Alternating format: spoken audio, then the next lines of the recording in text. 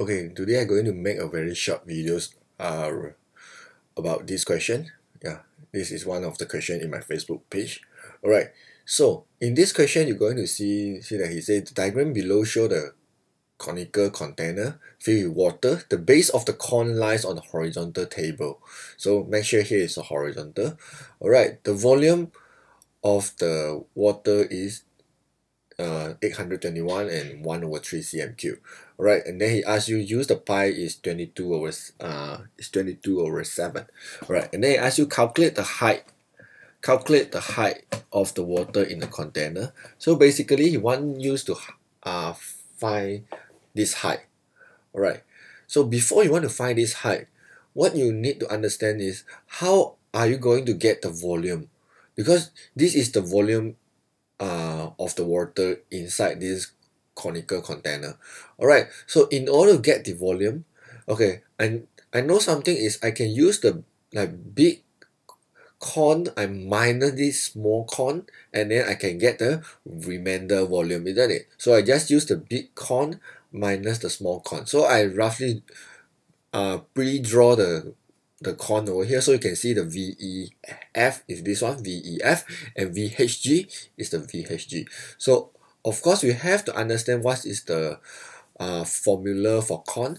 Formula for con will be formula for volume of the con will be 1 over 3 pi r square h. This is the volume of con. Alright, so in this bigger con, we have to know what is the r for the bigger con. So the radius is over here, isn't it? So obviously it gives us the radius is a. So this one is given is a. And then the height, actually we do not know what is the height for this one, isn't it? So I'm going to call it h. Alright, for the smaller con, the r is given is 4. And then the h is not given also. Alright, so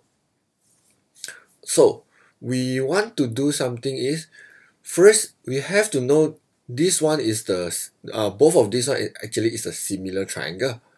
So they are the similar triangle. You have to use the similar triangle methods to roughly find out the h. So since these two is a similar triangle, so I'm going to draw out the similar triangle. Why I know it's similar triangle? Because both of them will have the same angle for all of this. This one is 90 degree, right? This is A. This is 4. Alright, and then this is V. Alright, so we know both of them actually share the same V angle. So if they share the same V angle, that means these two is a similar triangle. So what I know is, if here I call it H1, if this is H1, the H actually will be double of the H1 because of their length. This is 4, this is 8, isn't it? So if this one is H, this one will be 2. If this one is H1, this one will be double of the H1. Alright, so this is some basic idea of it. Okay, if you understand, let me move on. So I'm going to call, okay, this one become 2H1. Alright, make it simple and then you can easily remember. I call it 2H1. Alright, so now if I got everything in H1, then I can start to do about this one. Okay, so I use the bigger con minus the smaller con, and then I will equals to 821. So what I do is, the bigger con is 1 over 3, pi is given 22 over 7, and then r is given 8 square, and then h is given, h is the 2h1. And then I minus the smaller con, 1 over 3 pi, and then r is given 4 square, and then h is given h1. Alright, because the height for the bigger con will be 2h1, because I explained here is the double of this one. Alright, so equals to 821 and 1 over 3 cm3.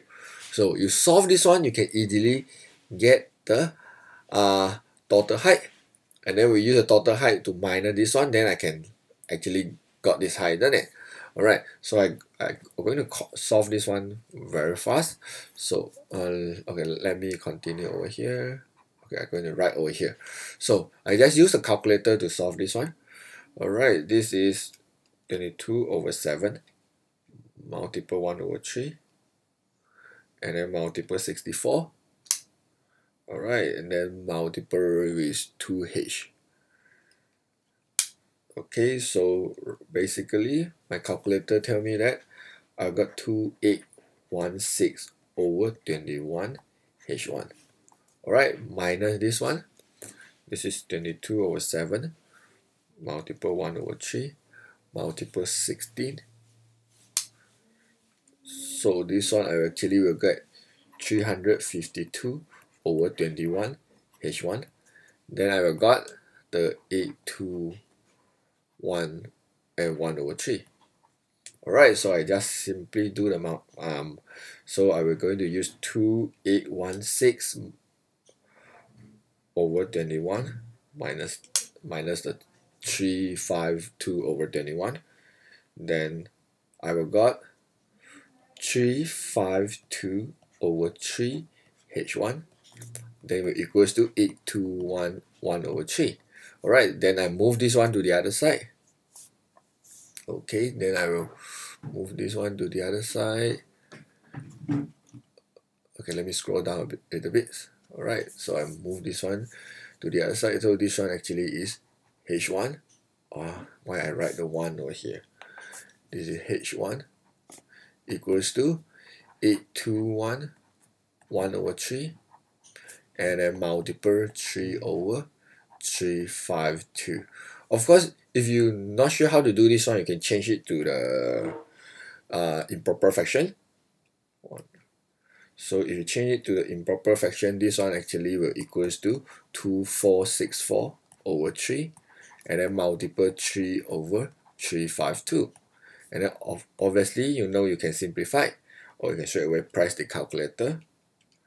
So if you press the calculator, you got the answer equals to 7. So now if you got the h1 equals to 7, okay, so of course you have to understand when the h1 over here, this is h1, isn't it? Equals to 7. And then the total length from here to here actually is h2, isn't it? So in order to calculate the height of the water of the container, we know we're going to use the h2 minus h1, which is h2 is double of h1, isn't it? So this is 14 minus 7. So the answer for the water will be, so the answer for this one will be 7. That's all. Alright, so I just summarize over here. So height of the water will equals to h2 minus h1, which is 14 minus 7, which is equal to 7 centimeter. Alright, I hope my answer is correct. Anyways, thanks for watching.